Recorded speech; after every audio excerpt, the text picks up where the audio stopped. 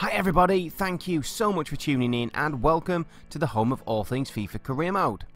In this video I will share with you a quick guide on how to find regens in FIFA 22. Now this is something that hasn't really changed since I started making career mode content back in FIFA 15. So regens will share the retired player's nationality, position, birthday and the league the original player retired in. So every season make sure to check for any players that are retiring. The easy way to do that is to search all players over the age of 35. Let's be honest, we only really want the best players regen, so once you've found one that is retiring, remember the retiring player's nationality, positions and the league they are retiring in. Then move on to the following season and search for players between the ages of 16 and 21 with the same nationality and position as the retired player and in the same league that they retired in.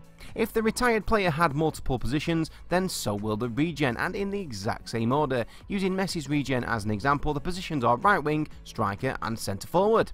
The best players' regens will always have a high starting overall and the same potential as the original player.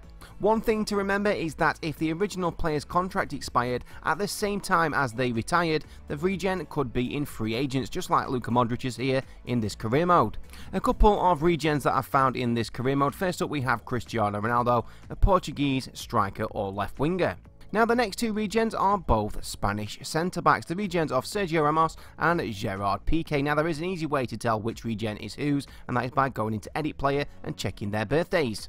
And the next two regens belong to two Italian centre-backs, those of Leonardo Bonucci and Giorgio Chiellini, and can use the exact same method by checking their birthdays in Edit Player to find out which regen is whose. So if you have two regens with the same nationality and the same position, you can use the birthday for confirmation, and that is found in Edit Player.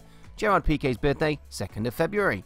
And finally, Sergio Ramos's birthday is on the 30th of March, making this one his definite regen. So that concludes this very simple guide on how to find regens in FIFA 22. Like I said at the outset, it's something that hasn't changed since I started making career mode content back in FIFA 15. So thank you so much for watching this video. Please remember to tune into my channel next time. But until then, it's FCG out.